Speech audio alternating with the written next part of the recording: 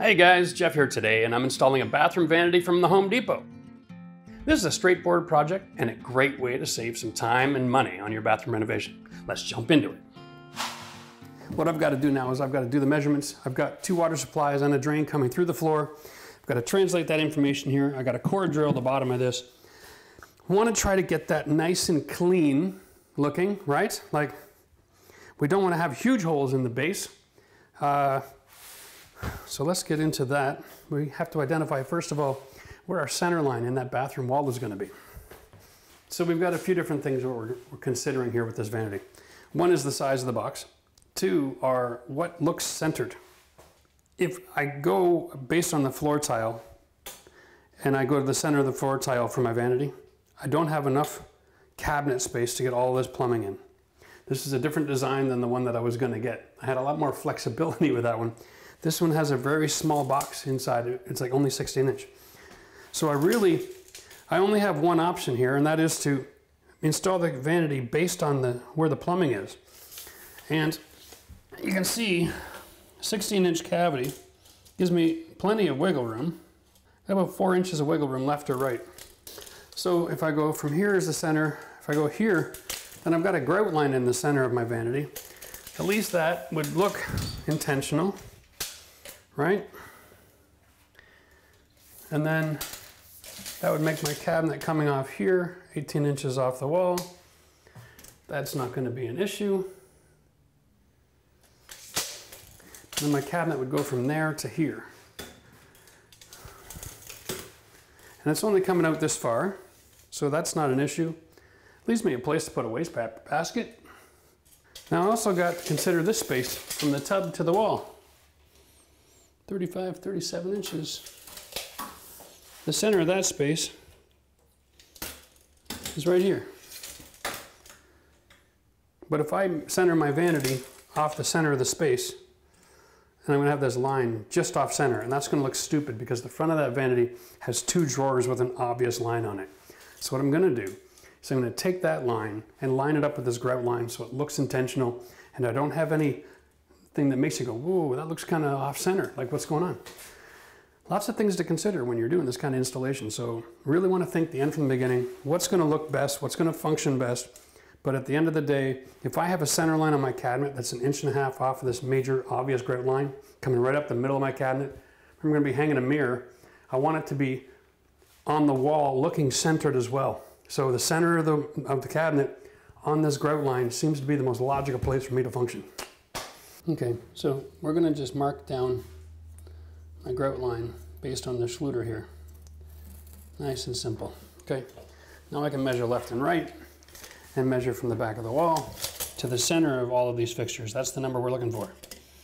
So this one, we're going to go with, yeah, we'll call it 5.5, okay? Okay, and then this one, we're going to go 2.5. 2.5, those works for both of those. All right, and then left to right, we're going to go 1 3/4, and then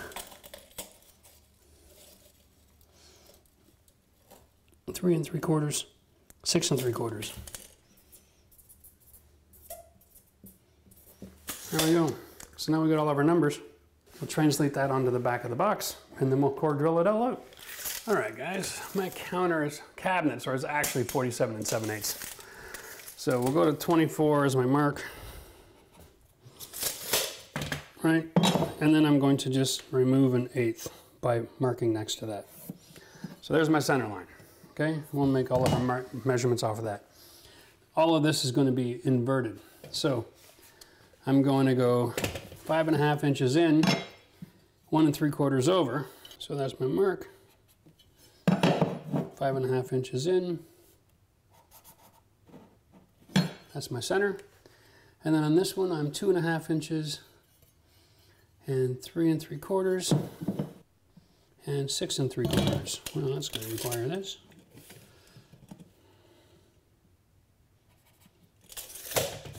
Both of those are at 2.5.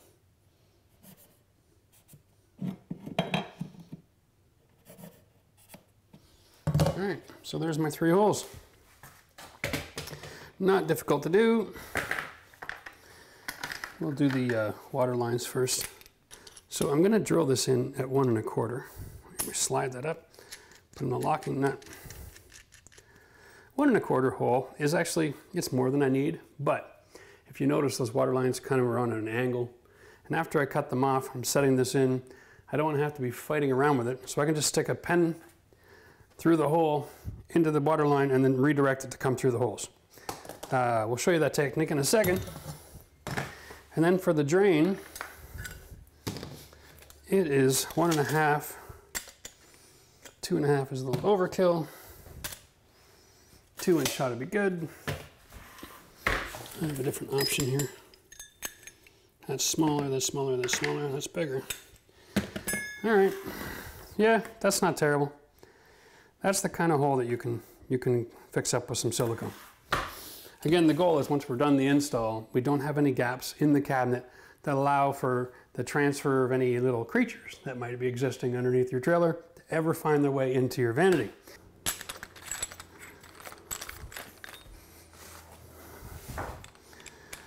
Whew.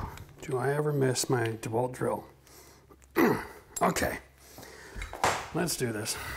First water supply. Now this is your peak hole, right? So you can actually look through and see the tip at your drill bit going. And you can double check. That was our center line. We're in great shape. The secret here is to not use much pressure and allow the little the drill bit in the middle to start burrowing a hole that keeps it rock solid.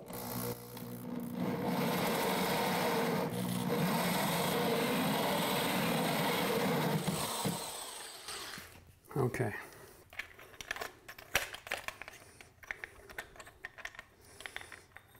And then we just spin it right back on again. Lock that in place. Next hole.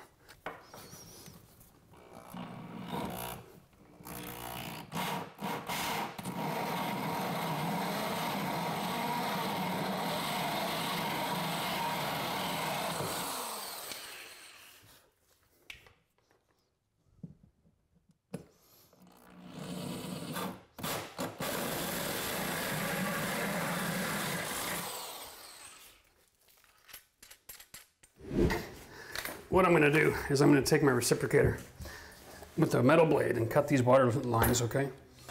And just to make it nice and simple, I'll be able to hold it still with my pliers so I don't have the pipe vibrating all over the place.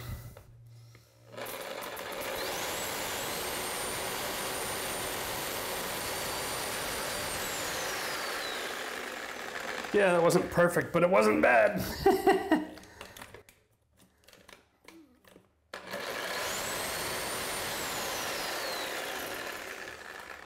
Right, there we go. And for whatever reason, I don't know why I glued that on, but it doesn't need to be glued. I gotta cut the cap off as well. And I can't get underneath it. So we're gonna have to chisel this cap off afterwards, which should be easy to do. I'll show you how to save that stub.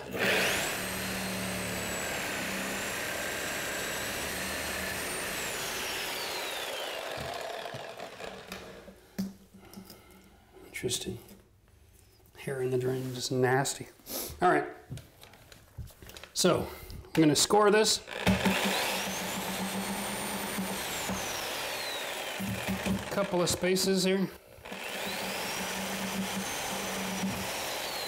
Come on, honey. Oh, bloody hell. Stop putting up such a fight, will you? There we go. That's got her.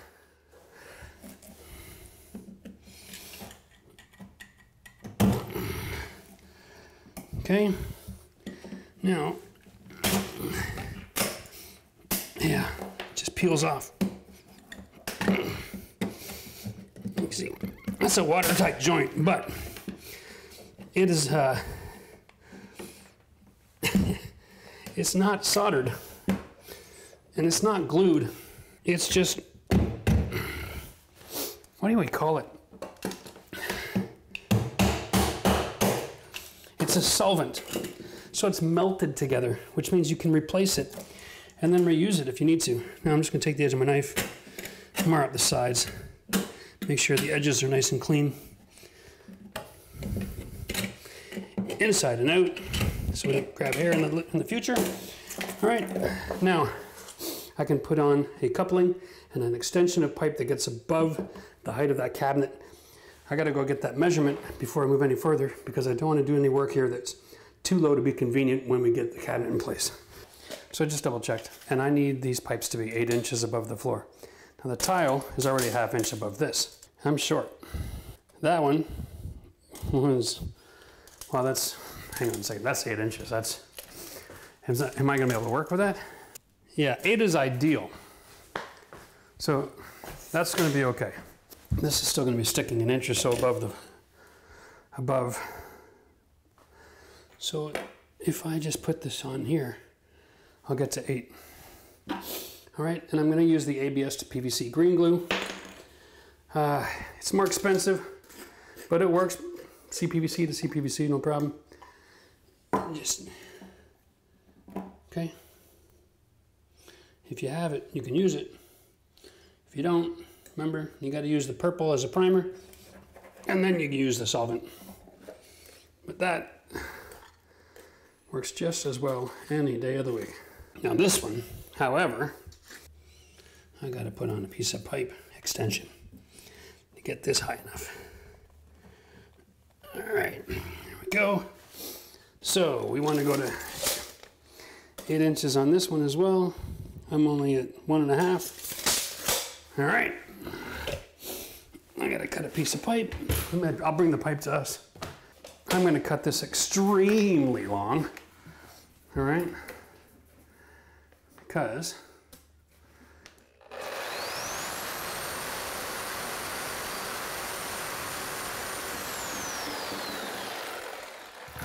what I'm going to do is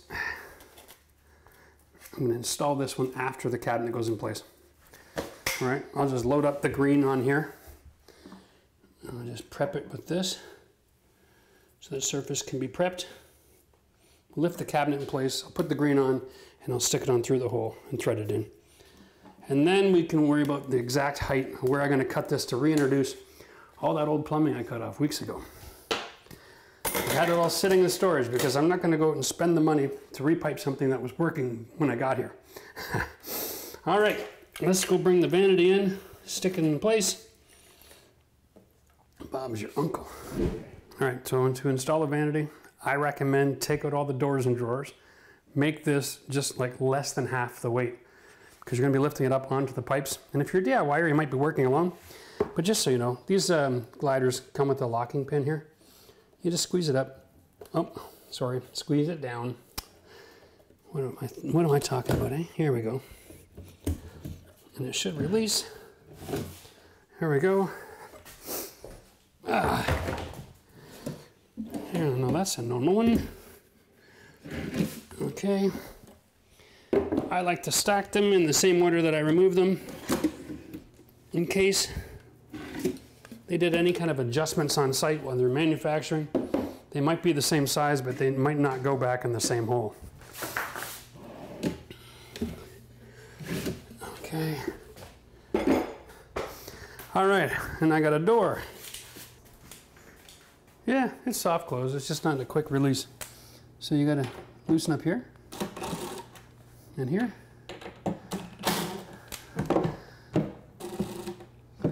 My God. Are you freaking kidding me? The only way to take this door off? Okay, I've never experienced this before, guys. This is some really interesting hardware. Seems like the only way to take this door off is to remove the hinge from the side panel. And that's not something I'm really to commit to because this stuff is all particle board and I don't want to start removing screws and then putting them back in again, weaken up that connection, and then my door doesn't work next week. So I am going to just put this back and suck it up, buttercup. Because I don't want to risk destroying that door's ability to open and close. All right, let's see how heavy this bad boy is now. Hey. Oh yeah. Yeah, that's still a two-man lift. All right. I was hoping, but all of this particle board, man, it really does weigh a ton. Okay.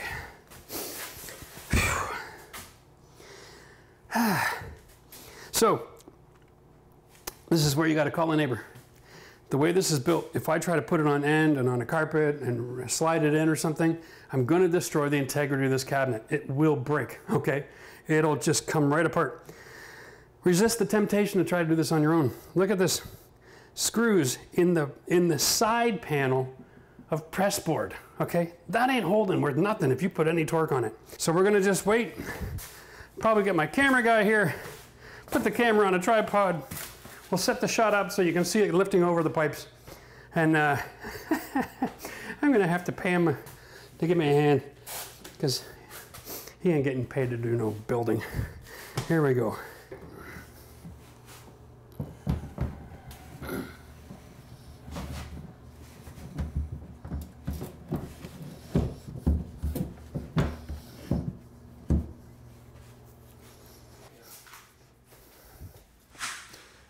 Just so you're prepared for this, the way they designed this, they put these little pedestal feet in the middle as well to take the structural weight that the center bars here carry down.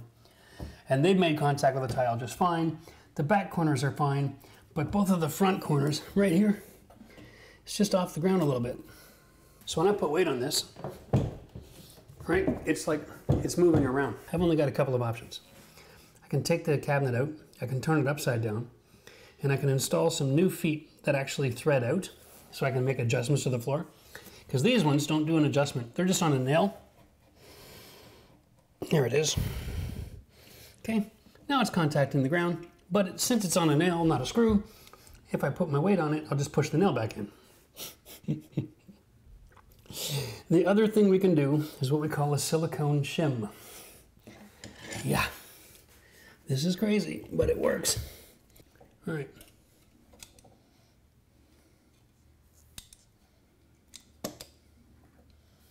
I'm going to encase that corner in silicone because it's in one of those hard to see places, right? Now, can't see from the back side. Use my finger and press it right in underneath there.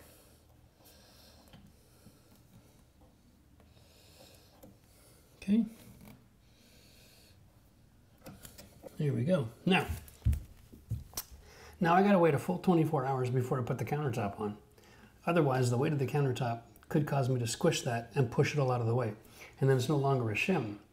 But if you add the silicone and then install the counter later, it'll act as a structural shim and transfer load.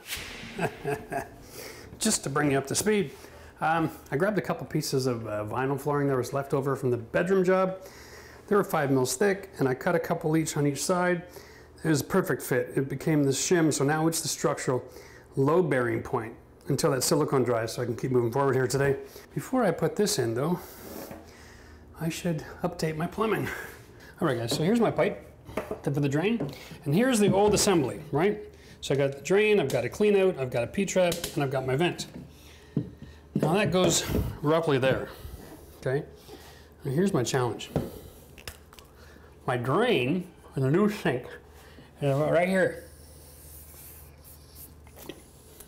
That's where the drain comes down.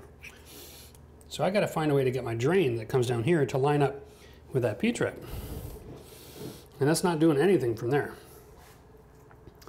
Now I'd make an adjustment here and shorten this up. I can cut this pipe and close it in a little more, blah, blah, blah. But what I want to do is move this pipe back to here, okay? So that I've got the ability to install this relatively in line and get this pipe, oh, see now that's, from the corner, that's probably almost perfect. Okay, so what I'm gonna do is I'm gonna measure and cut my pipe to stub here. Oh shit. Okay, so we're gonna do some of this rough plumbing before we put the countertop on, obviously.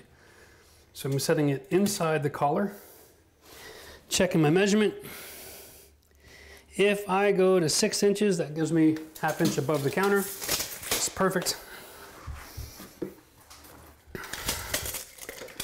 All right, I'm gonna use my Dry erase marker for all my marks. Here we go.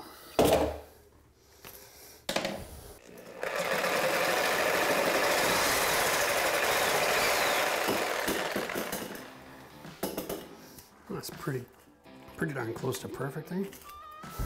Yeah, that'll be perfect. A lot of time has gone by here, so we're gonna try to. Well, that's not gonna happen. All right, we'll just paste up this. It's fitting really good. Get that in there whole.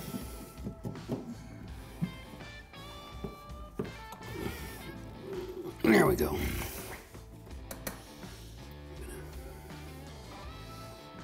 Establish this one. Aiming for the back corner.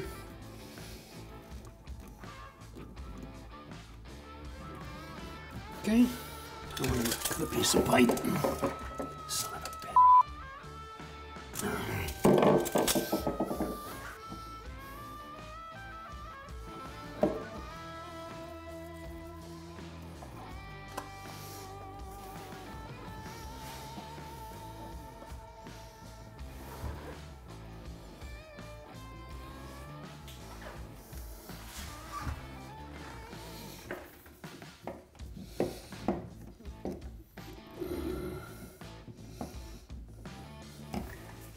All right,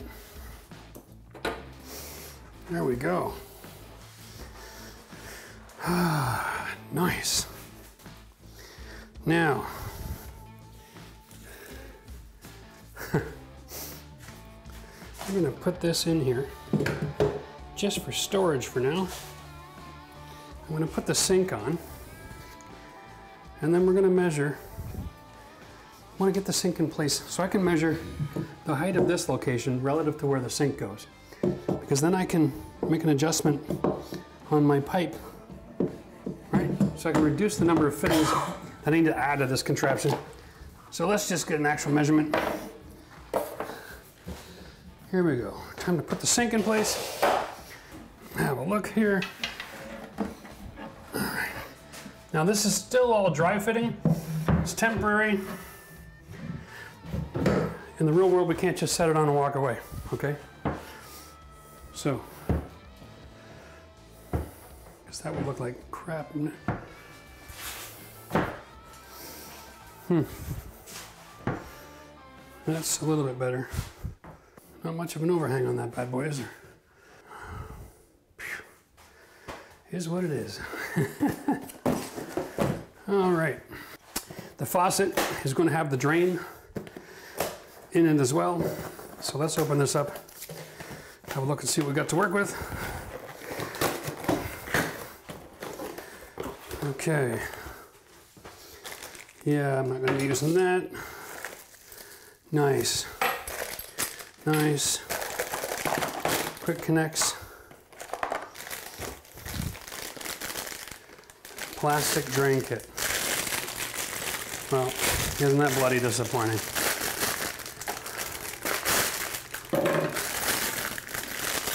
Oh, with a damn plunger. You see this, guys? There are two kinds of drain kits in the world. One, you get this ball plunger, it goes on here, and then you attach this to that, and then you come through the top and you attach this to that, and all this crazy wonky crap works together to open and close the drain. I hate it. Absolutely hate it. Which is why I generally refuse to use it.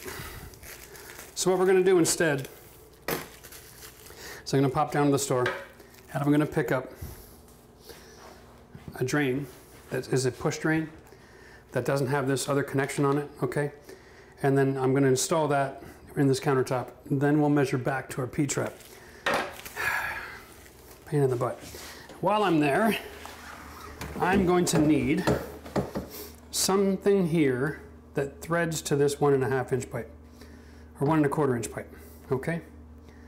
So, what I'm going to do, I'm going to grab my phone, I'm going to take a picture of this, and then I'm going to make sure I buy all the parts to go from here to the sink.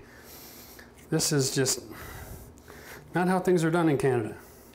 Not familiar with your plumbing. It seems rather weak. But it's all right. It's 1 1/4 inch pipe with a male thread. You know, we'll just do the math backwards and get the fittings we need, and then we'll get this installed. All right, off to the races. You can tell right away that this fits inside this. So I'm missing whatever collar piece it is that would make a compression fitting. Okay, so I'm gonna be picking up another 1 1/4 inch pipe drain kit that goes in here. That even looks smaller than 1 1/4. Yeah, no, it's 1 1/4. Okay, good. All right, so at least it's all dimensionally the same size as what I'm used to. I'll be right back. What else do you do? I gotta go shopping again, damn it. So just for fun, we're gonna take a look at this. This is the one that comes from Delta, okay? And it is a plunger style. Like I said, you have to take this off, put in the rod, and then it pops up the top. But in order to install this one, you have to thread the top off, okay? And then install this from underneath, and then put the top on. So then you've got to be holding this thing like this, okay? And then you have to thread the top on, twist the bottom into place, and then there you go. That's how that's done, okay? Now what this doesn't have is it doesn't come with a gasket to seal here. The only gasket you got is the one that goes underneath the sink, and then you got this tiny little space here to force it up to get compression, and you got no real way to hold the top of this without sticking your fingers in it and trying to hold it. It's a stupid system. It needs a gasket. So then you have to go buy some plumber's putty or fuss around with silicone. That just makes a mess of your sink. This is a better way to go about it, okay?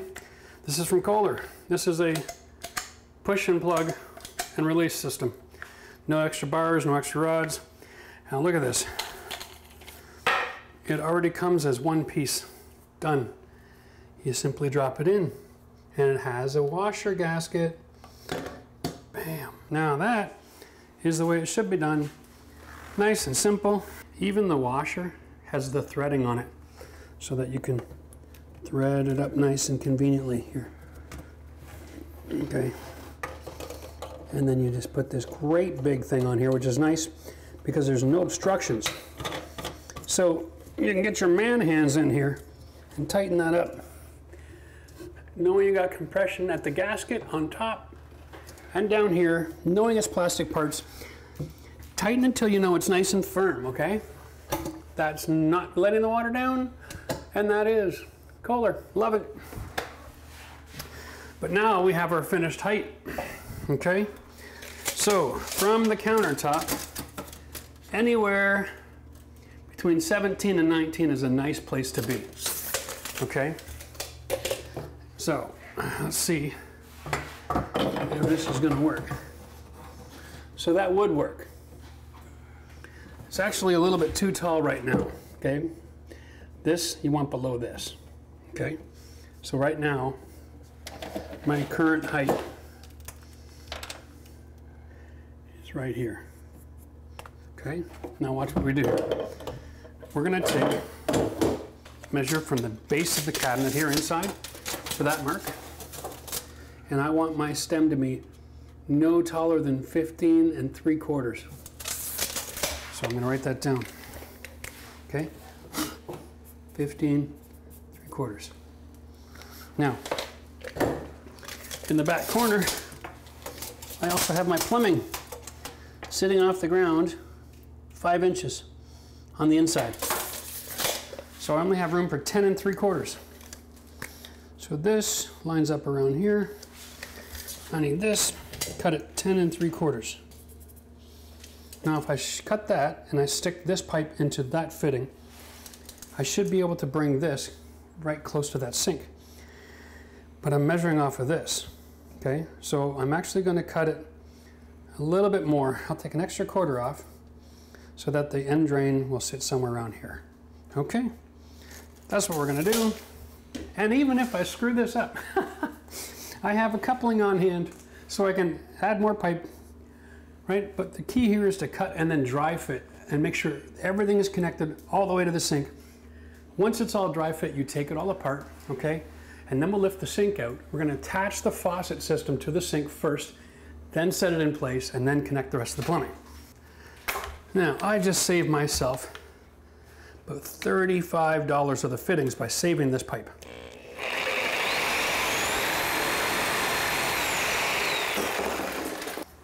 Now, take my knife, I'm going to deburr it.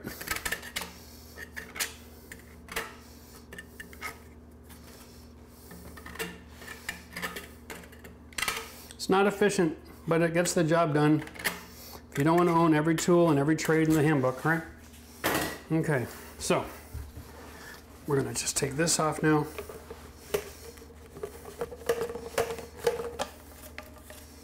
Okay, we'll do a dry fit test here.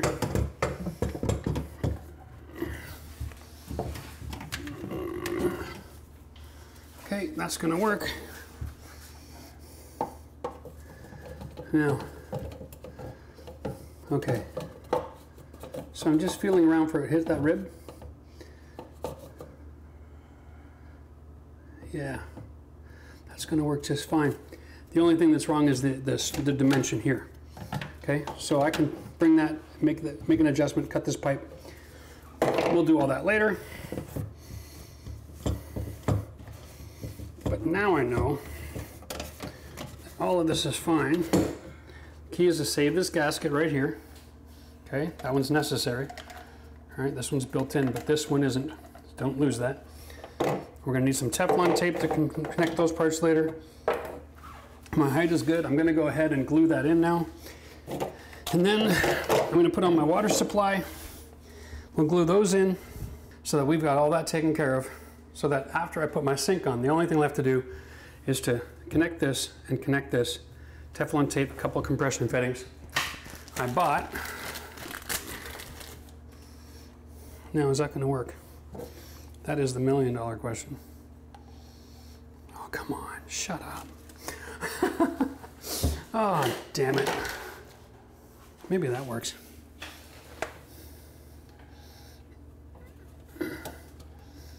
Yeah, that will. Okay. All right, got to get used to the plumbing around here. It's totally different. Okay, so I've got my new cap with my gasket. This adapts down to the 1.25" pipe that's coming out of the drain, and that'll go to there. So we need Teflon, Teflon, and Teflon. Oh, that's garbage now. Okay, there we go. Those are for later. Now, we need to glue our water supplies in. Here we go, we're gonna just a little squish there. Okay. Push and turn.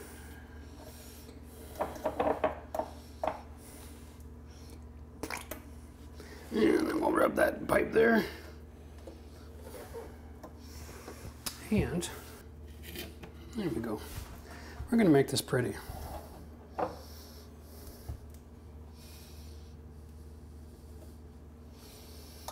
we go.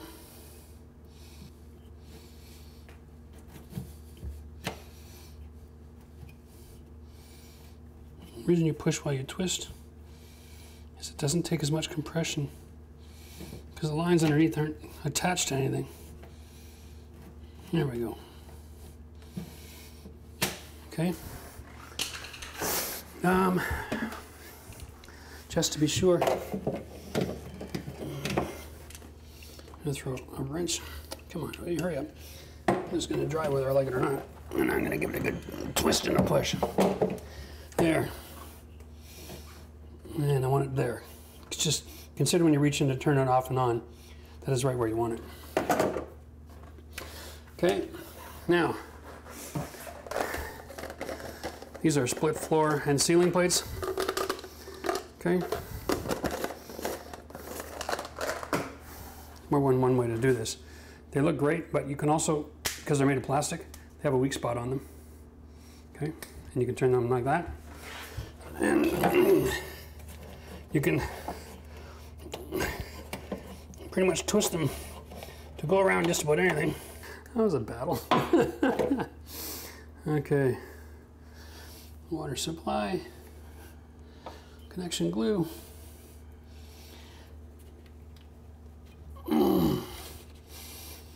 again, get that handle. It'll be easy to work with. Loving it. Okay. Oi, oi, oi, oi, oi. All right, now,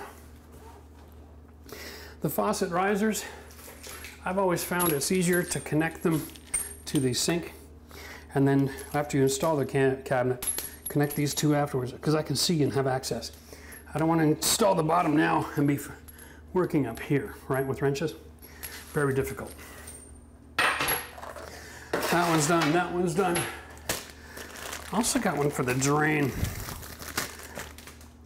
I don't even know if there's enough room for it, but I thought I'd pick it up and try. You know, at the end of the day, it'd be nice if everything looked really pretty. Now I'm working against a fitting and not the size of the pipe. Is there any wiggle there? Snap that in. There we go.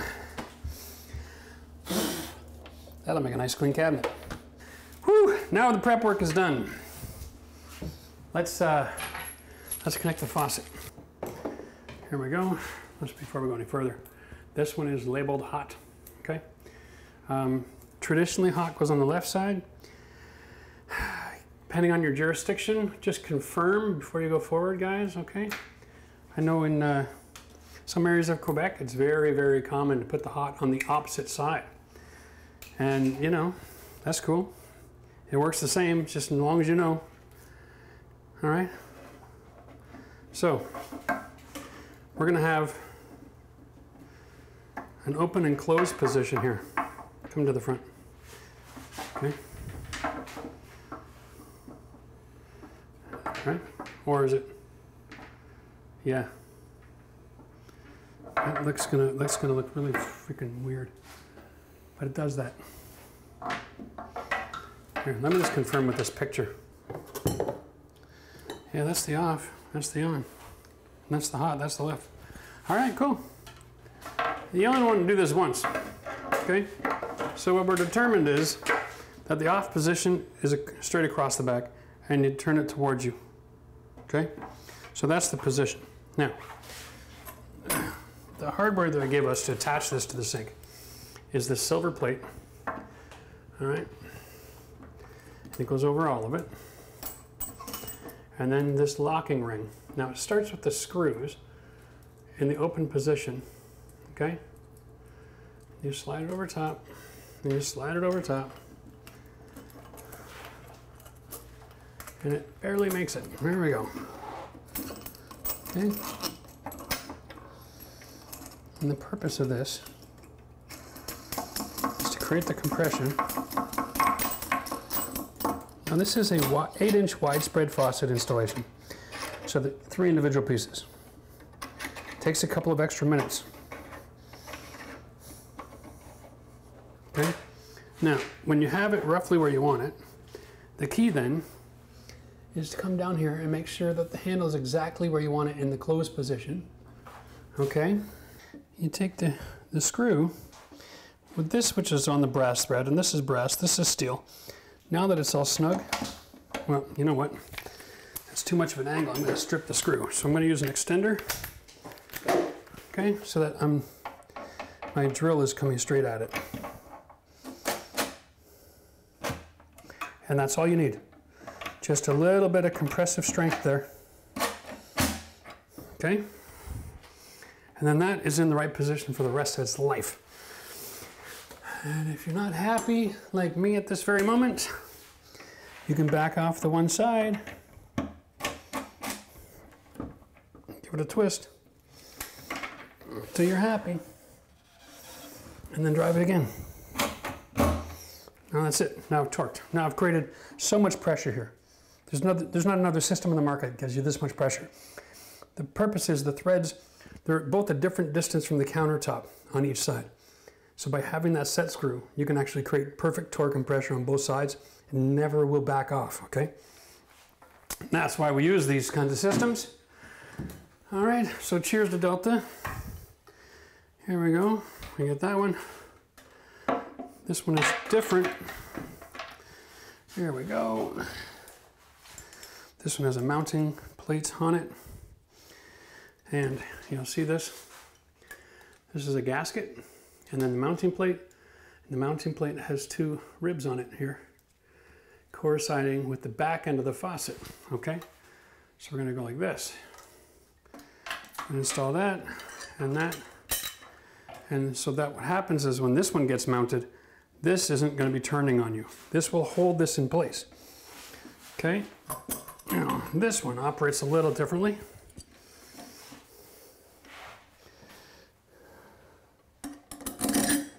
Okay, great big steel bracket here. And it's designed to have room for that whole rod assembly from the back side of it, okay? Now, I can't stand that rod assembly, so we're not using it. So my job today is to try to get them positioned on the hole the same depth as the other handles.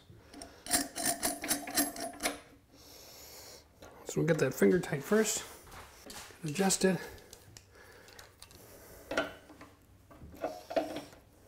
And we'll use the wrench. Put that under pressure. Okay, that one's not going anywhere. All right. Now we got the third one, which is the cold side. Again, it'll say like this in the closed and then open forward. Make sure you confirm that function. If it's already open and you install it this way and you're all done and you haven't checked, then you go to use it and you have to close it by going backwards. And there might not be room for you to do that. So here we go. That's closed. Again, make sure the screws are about the same depth here. The steel plate first, and then my screw-on plate. Put that over there. Now, if you don't want to risk cross-threading here, you can go backwards until you feel it sit in. There it is. If it doesn't go on that easy though, you're cross-threading it, so just back it off and fix it. All right, here we go. A little more snug, so then I can maneuver it and it'll hold in place. I also want to check the depth, the distance from the middle. Make sure that they're the same.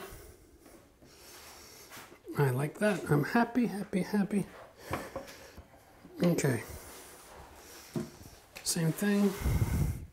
Straight across, get my drill.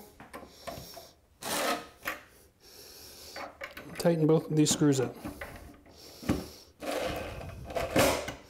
That's it. Next, we're going to take our faucet risers and we're going to attach these. We don't need any goop or thread-in or sealants. They come with a gasket inside. Okay, we're just going to get them finger tight for now. You can see why this is so precarious, right? This is a soft copper rod. And so it goes to a brass fitting into a steel that's on a gasket that you have to hand tighten. So what I'm going to do here is I'm going to be using my crescent wrench to hold the brass nut while I give my quarter turn on this bad boy. Okay? So I'm holding this one still to make sure that I don't twist that soft copper. Now I'm compressing that gasket into the brass fitting. Perfectly happy with that. Do the same thing on this side. Okay.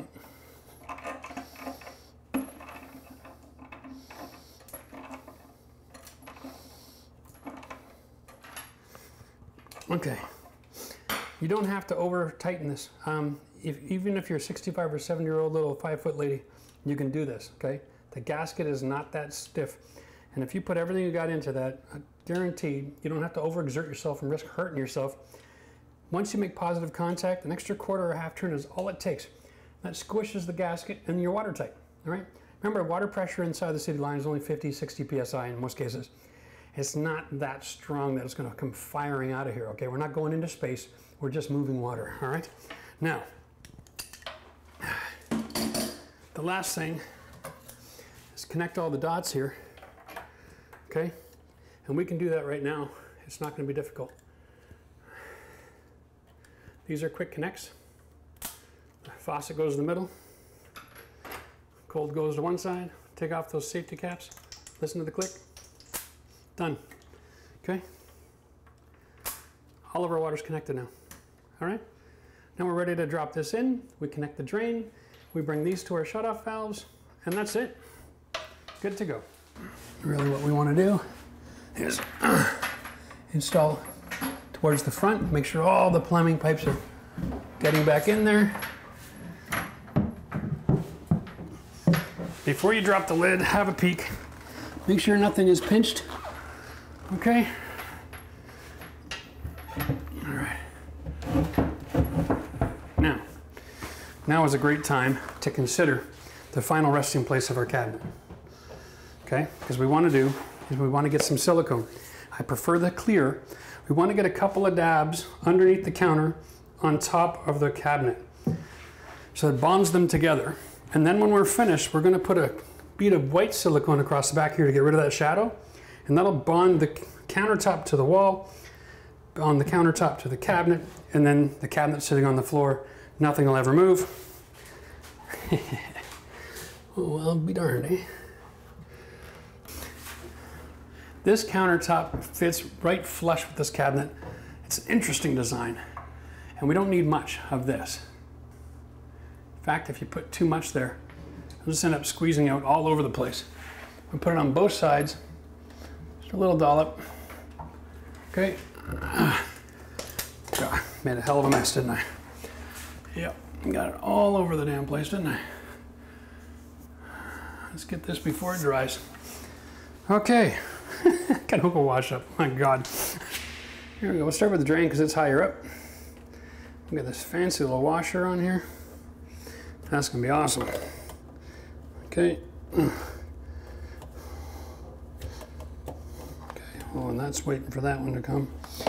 We gotta get this back in here. That's just dry fit, right?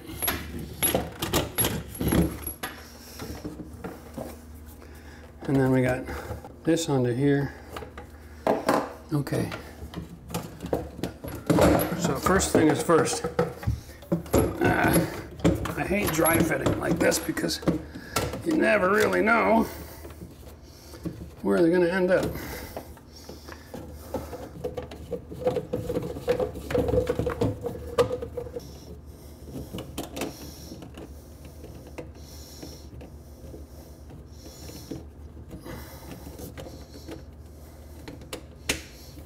There we go, found it.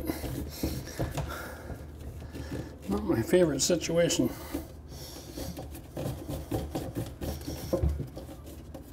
Okay, well that actually works. I'll dry fit really good. That's not a perfect scenario, but we can still get a wrench on it if we need to. Let's do it this way. I'll loosen it off on this elbow so I can lift this up.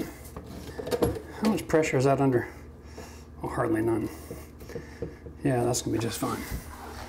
I'm gonna get the glue out now and glue that last connection in the drain. Okay, here we go. Inside the pipe, outside the pipe.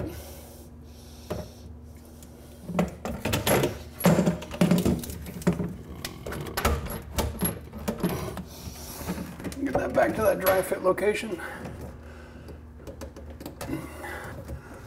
When you're gluing your last joint like that, don't leave it dry fit. Finish connecting all of your joints and then just give it a bit of a wiggle. Make sure that all the pressure is taken off the joint and the glue setting right where it's going to be perfectly fine forever. Okay, now we still have the water off here. So now is the perfect time. Take our wrench and remove our shutoffs.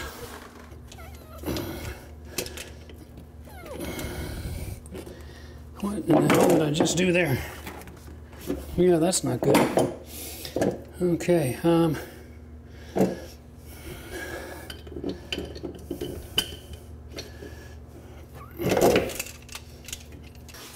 I see any way that I can do this.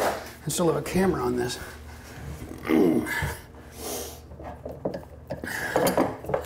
Let's try that one. All right. This might work.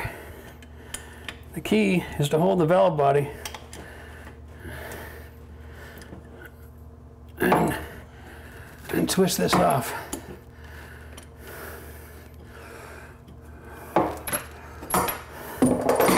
After you get the first couple quarter turns, you should be able to do this with your hand. Okay. Remember, these valve bodies are supposed to be under compression.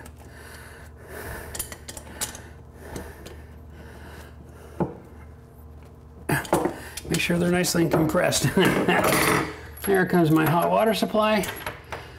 Left faucet to the left water supply. That's usually a really good way to start. We're just going to go like this until we make contact with the gasket. You'll know because you'll feel the resistance.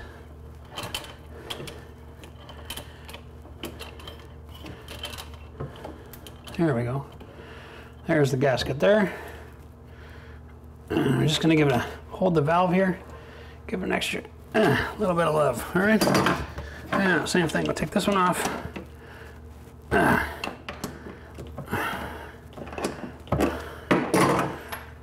we go.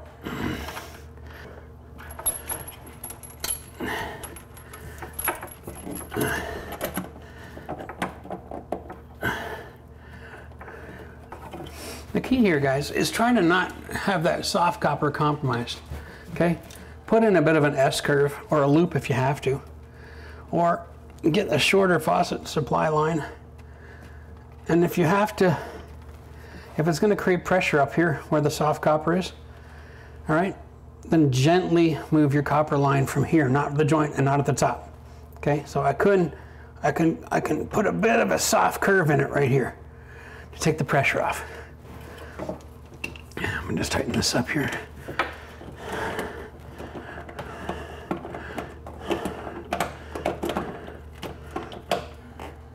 All right, I'll make sure that these are still closed. Yep. Whew. Now that they're closed and installed, we can go turn the water back on at the front by the city road. And then I can come in here and slowly increase pressure and confirm that all of our joints are not leaking.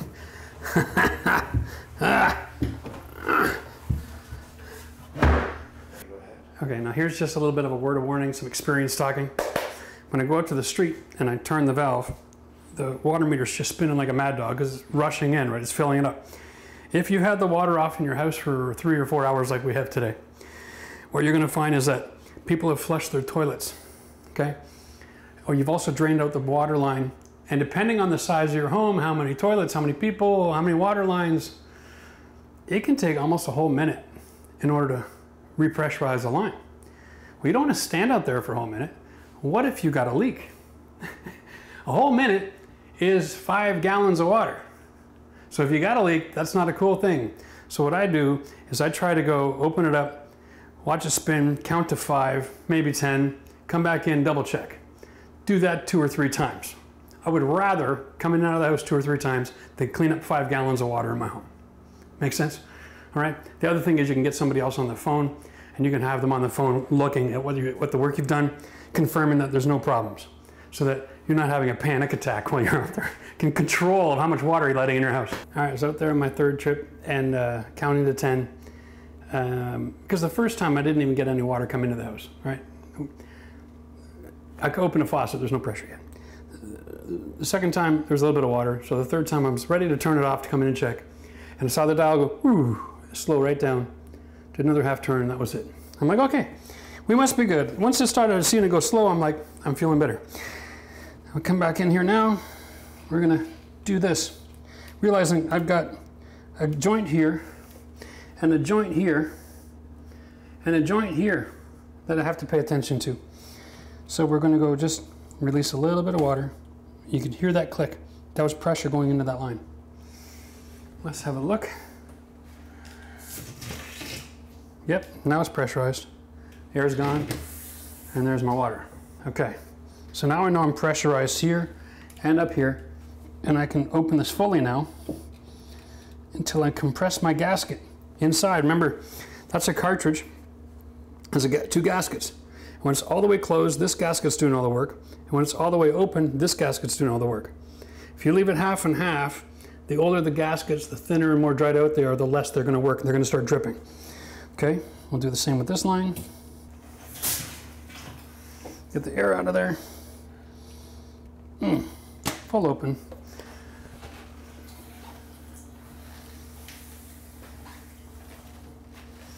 Okay, so why?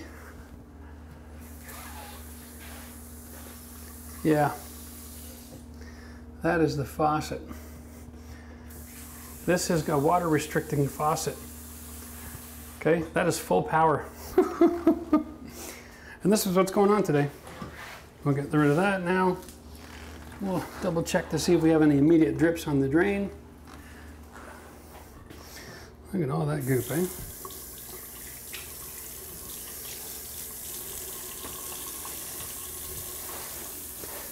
All right. So far, so good. Now we're going to do the rest of the flood test on this. First, let me clean up and I'll show you how I do my flood test. Now, this is my P-trap. Chances are, if there's a leak, I'm going to get it here, okay, or here, or here, or here, or here, or here, or here. 2, 4, 6, 7 different locations, even 8. If this wasn't tight enough, I could get a leak here. I got 8 spots, plus all these joints that I glued today to keep an eye on. So there's 2 tests you want to do. First is running water, okay? There's not a lot of pressure there. So if you got a real bad glue job or a really bad joint, something's misaligned, you're going to know about it. You run this for a minute, and what I do is you run your hands around all your joints. See if you get a drip of water anywhere, okay? So far I'm good. Now I'm going to run that for 30 seconds or so and see if water finds its way through one of the threads. If so, stop, take it apart, see where there's something under compression.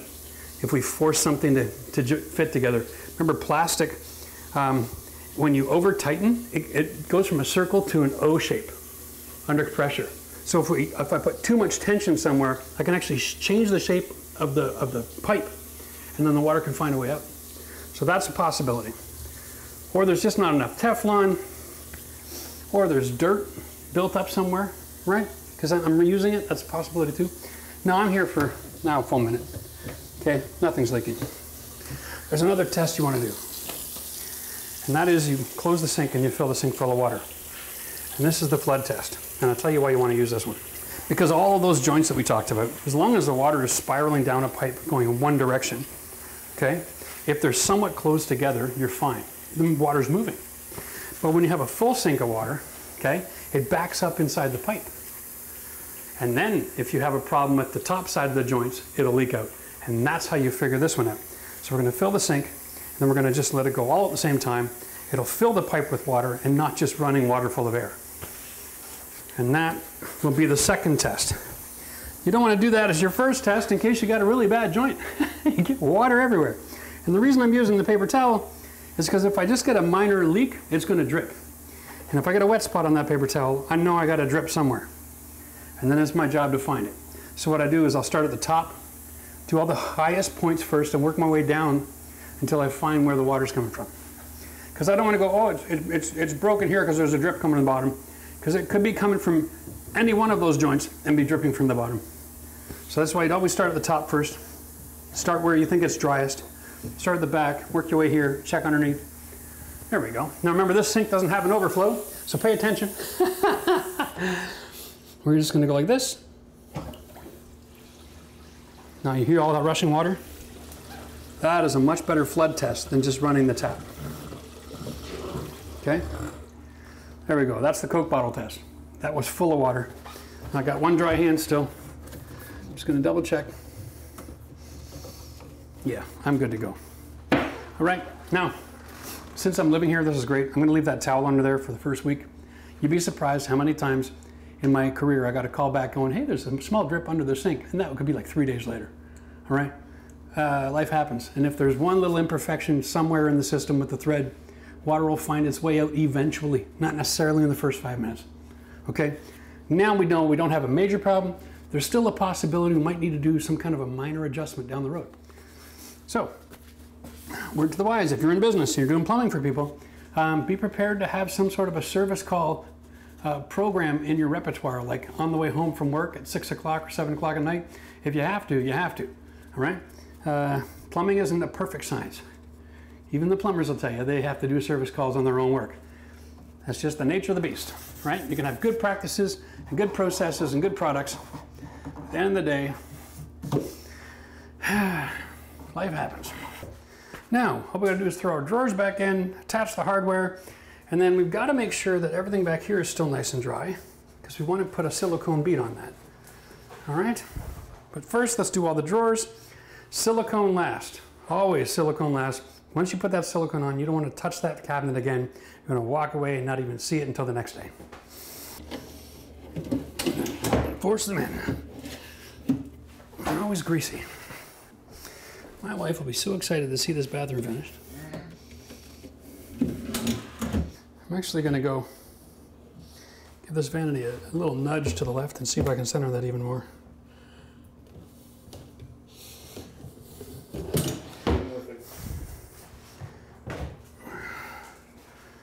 You and the whole world can kiss my ass, right? Look at that. There we go. Perfect. Okay. Go. Gotta pull out the track. This little C-shaped, okay, black little plastic piece here. You want to set the cabinet into it and then run it about an inch down. It'll carry the weight at that point. Reach the other side, line that one up, and then just force it into play, okay? It's that simple. So we're sitting here and the camera guy says, wow, those clip-on plastic water supply things for the faucet are amazing. That's a game changer, right? And I remembered the little cap that was on the end of that supply line. You've got to maintain that cap through the whole installation right until you're ready to put it all together, because there's a washer on the end of that. And if you nick the washer or scratch it while you're feeding it through the holes and putting all the metal pieces on, and then you get a water supply leak from that fixture, that's not a warranty claim, okay? Because the instructions tell you to keep that protective cap on there right until you're done. If you don't, that's on you. Okay. Yeah.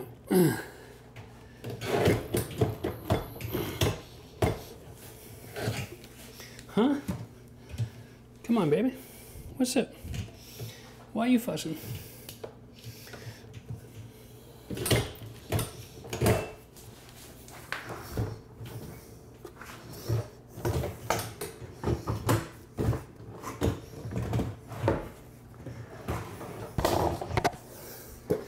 Why is this one acting so strange?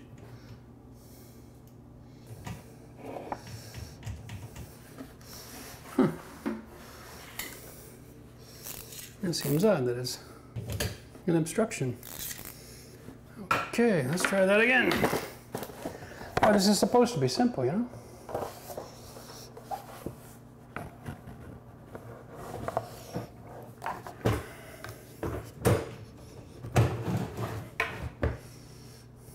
Yeah, it's like twisted too. Oh, great. Making this difficult on myself. Well, we know it goes here.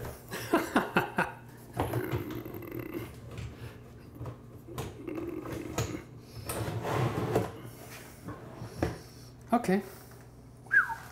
Picky, picky, picky, eh?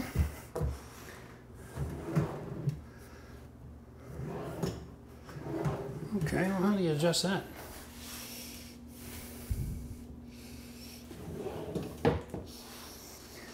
That's got a twist to it, eh? I don't like this rubbing. Let's see if we can make an adjustment here with these 4 screws.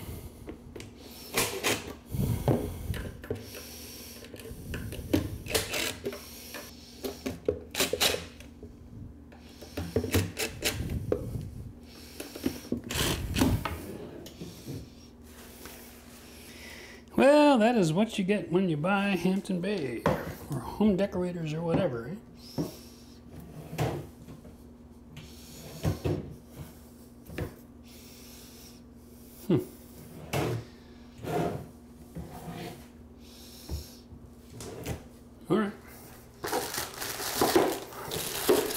Being picky.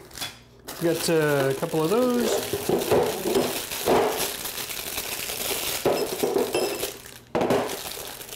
We'll just get everything out of the packaging. And these are the main ones. And they even give us a bag of these, because the handles come with screws from the manufacturer. The people that put this cabinet together know that they're not putting a handle just to this. They're putting it over a drawer. So these are useless. And they gave us a bag of these. Same screw, but a lot longer. Good on them. At least they got that part figured out.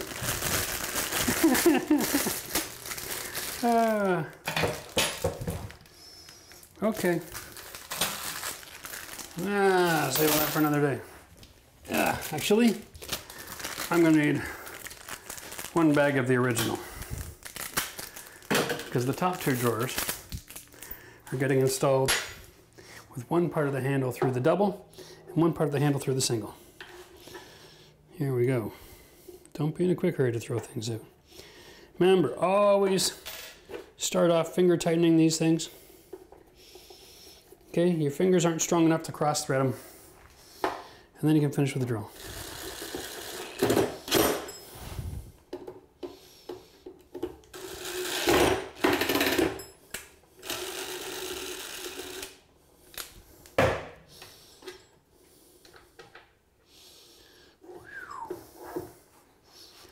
What we're going to do is see how deep a screw is going to actually fit in this thing. I don't think that handle will receive that screw. Yeah, that's as far as it goes. Classic. Of course this isn't going to work, right? I need 5/8. Boy.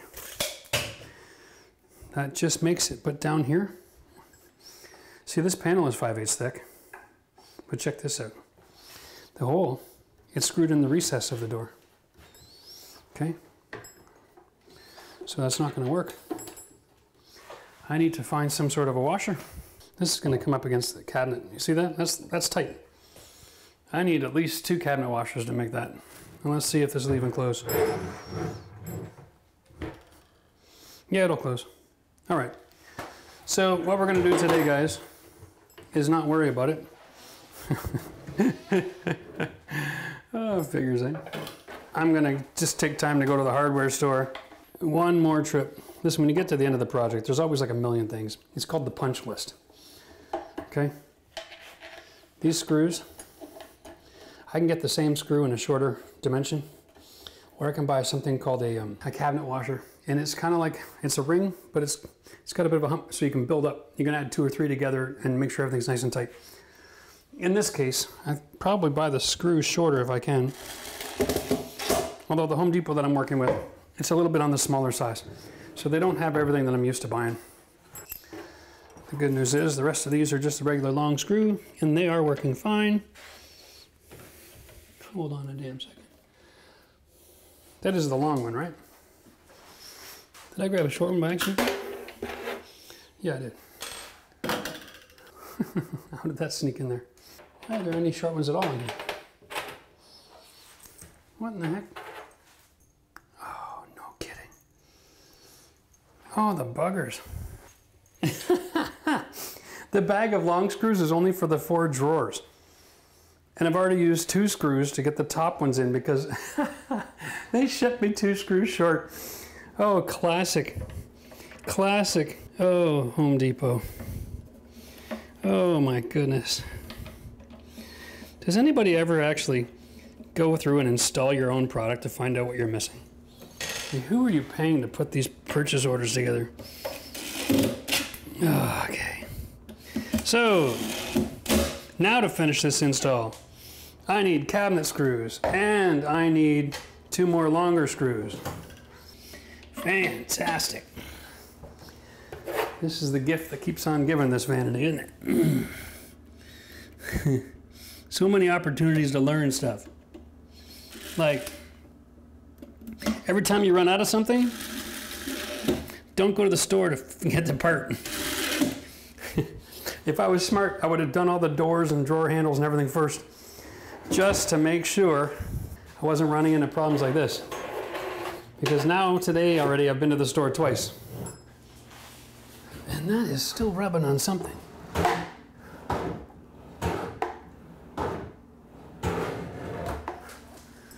It's like, what in the hell is going on in here?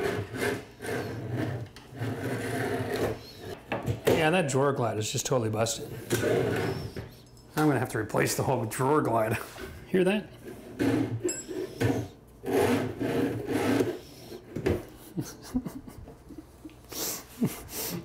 If it wasn't so funny, I'd be crying. Oh my goodness.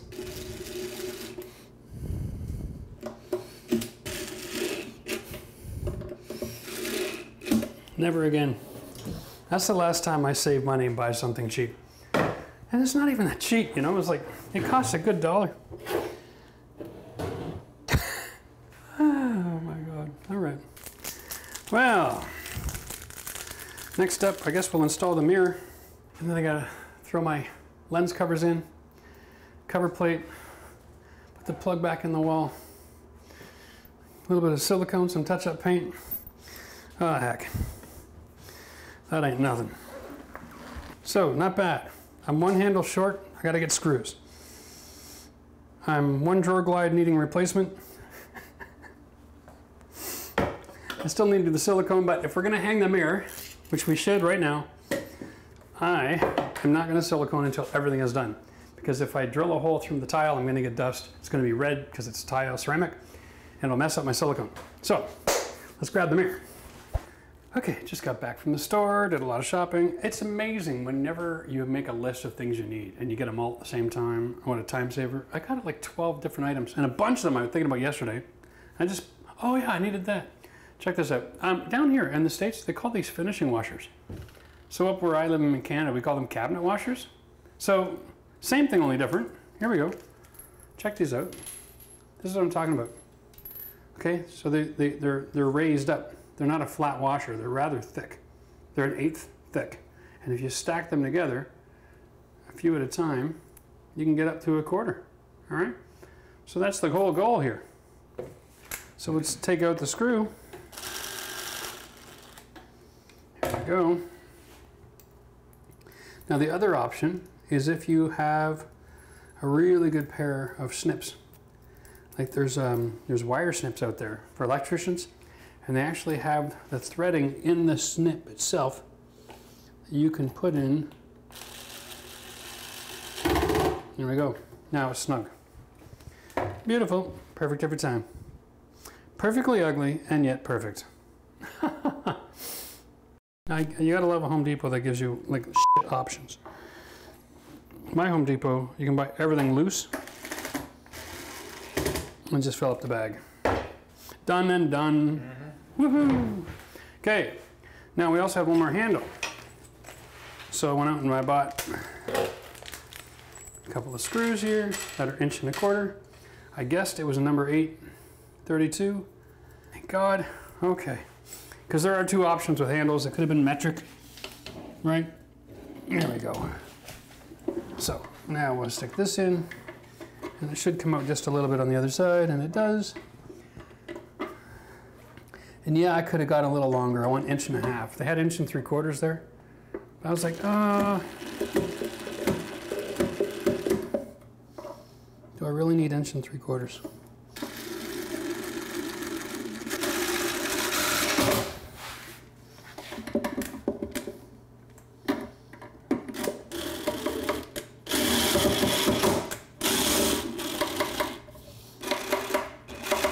And now, fuck. There we go. Oh my God, what a picky bugger. Lord God, what a mess. All right, it's done. F***ing useless shit. Home Depot, oh my God. The hardware section of the store is really tiny. So you can't get the right thread with the right length, with the right head in the right size pack you want, ever. You're either buying like 1,000 screws, or you're buying 2, or you can buy 3 when you need 4, and buy a second package. But the head's always wrong. It's just a really tiny department.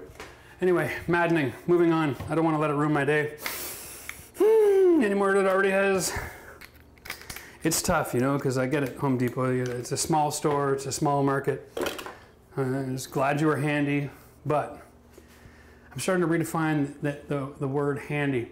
What's the point of being close to the market if the store is going to be half the size? There's just too many things you're missing out on. Anyway, let's move on. So here's our mirror. Yay. Comes with these hooks. Here and here. The idea is you drill a hole, you put in a plug, you put in a screw, you leave the screw recessed, you set it on the screw. One of the reasons why I went with the Vanity on this grout line as a center line is because it makes things like this really easy to install. Because I've already got a horizontal line. This is exactly 24 inches. So here's the top of my mirror. No one's ever going to see it. I'm putting my little red mark. That's my center line. Okay.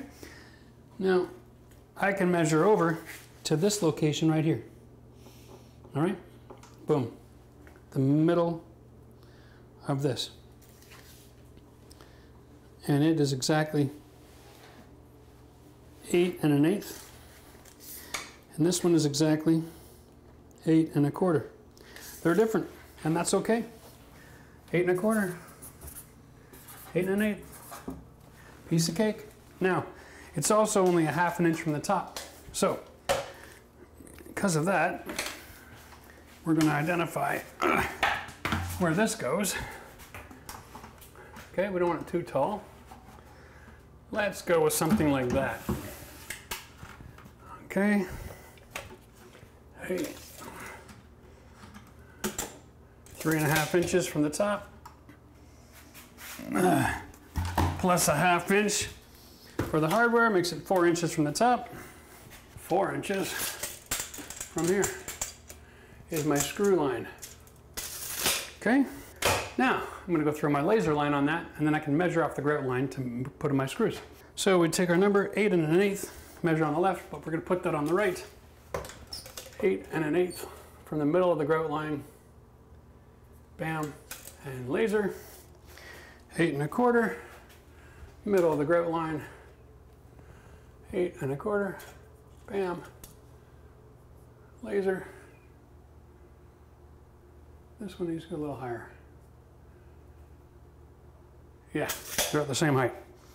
Even the line's moving, I can just go hand perfect. Good. Beautiful.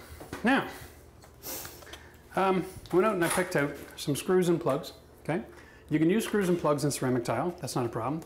This is a number 8 1-inch screw. Plenty. Holds 22 pounds. This is a 8-pound mirror.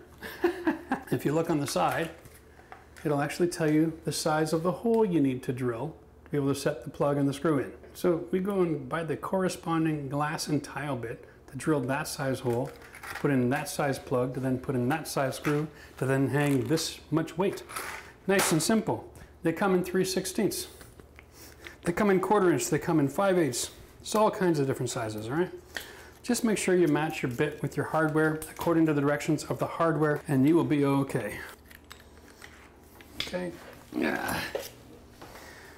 Oh, I wish I had a real drill. But I'm not buying a second set of tools while I'm down here. I bought the most versatile products that I can buy to get the job done. Now, we're going to put our bit there. Try to keep it from running around by going slow and pushing hard. Square to the wall.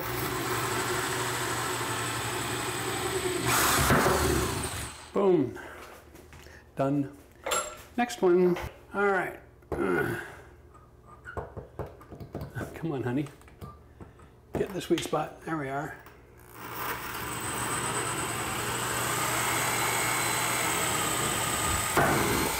Okay, so on the back side of both of those holes is an empty space. This tile was mounted in drywall. These little plugs here are rated for drywall, and they should shove right in that hole without too much resistance. You can always use the back side of your tape measure. Okay, and if they don't make it all the way, that's fine. Remember, it's designed for drywall. There we go. We take our knife. Under control, in case you scratch the tile, you want to be behind the mirror where that happens.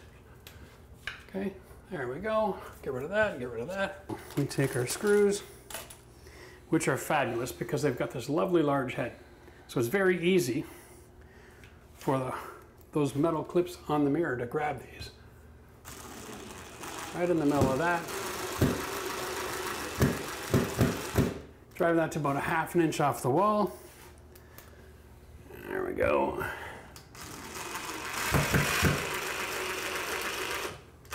All right. Now you take your mirror, you take these clips and you lean them out, okay? Just like that. It's very easy to find where we're going. I'm gonna put my thumbs about the same height of where those clips are. All right, and then get in behind here. Okay, line up the center. Oh, I got one, not the other. That always seems to happen. There we go. Now we do that. Now, the question is this level? Let's check. Here are 3 5/8. And here I am 3, maybe a little bit more than 5/8. Okay, so what can I do to make that stand up a little taller? That's an easy question to answer. Be right back. There's a lot of variables going on here. The assumption was that these are hung at the same height, that the screw is going to hit the same part of the curve, okay? There's a lot of variables when you're dealing with a curve. So, if you get close but not quite, not a worry. We're out a 1/16, but a 1/16 over 3 feet actually adds up, right? Take your electrical tape. All right, and just do a couple of runs on that screw. And you will make up the thickness of that gap in a heartbeat. Okay, that is a vinyl tape. There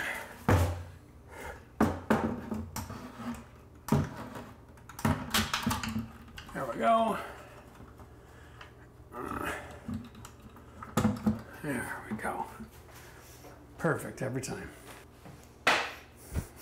Just when you thought I had no more tricks up my sleeve. Now, in this scenario, we're going to try to cut this really clean. We don't want to have little tips sticking around here like this. That gets in the way, it'll drag through the silicone while I'm applying it. Now that's a nice clean tip. Okay? All right. Now, of course, release the bar. Silicones need to be punctured. Right up to the top here, you know you've punctured it, okay? You don't have to check, you don't have to stab it 3 or 4 times. One and done. All right, now,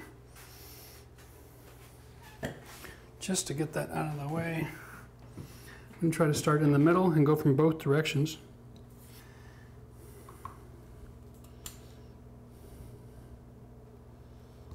It's not doing a nice job here, okay, because you got the taps in the way. So you gotta work both sides of the taps. You're gonna be doing cleaning. That's fine. Now, once we get out of there, we can put the right pressure and pull it. And unless there's air bubbles in the tube, which there are sometimes, we'll get a nice full stream. Release the pressure. Okay, make sure it's clean. And give it a wipe. Not too much pressure. The secret is knowing the shape of your finger and how much caulking is there and how much pressure to use. It comes out perfect like that every single time. If you have difficulty doing this or you don't have experience, you can run tape on both sides, use a special tool to form the line. That's fine. Don't feel bad. I have applied caulking on enough surfaces in my life. I know exactly which finger to use for which situation.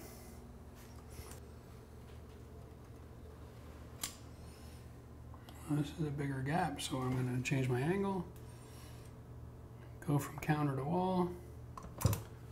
Okay. Same thing. Clean. Pull it. Less pressure here because there's extra material. You can feel it on your hand riding up, right? You're either pushing it into the hole or you're pushing it up the wall or onto the counter. Yeah, there we go.